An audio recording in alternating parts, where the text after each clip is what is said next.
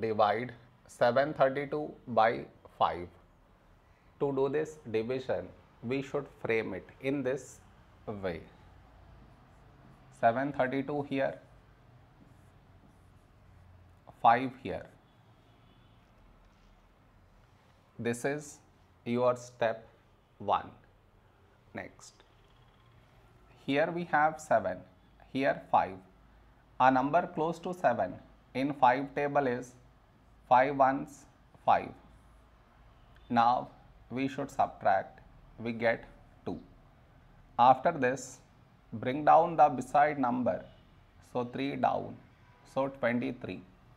A number close to 23 in 5 table is 5 fours 20. Now we subtract, we get 3. After this, bring down the beside number, so 2 down, so 32. A number close to 32 in 5 table is 5 6 30. Now we subtract, we get 1.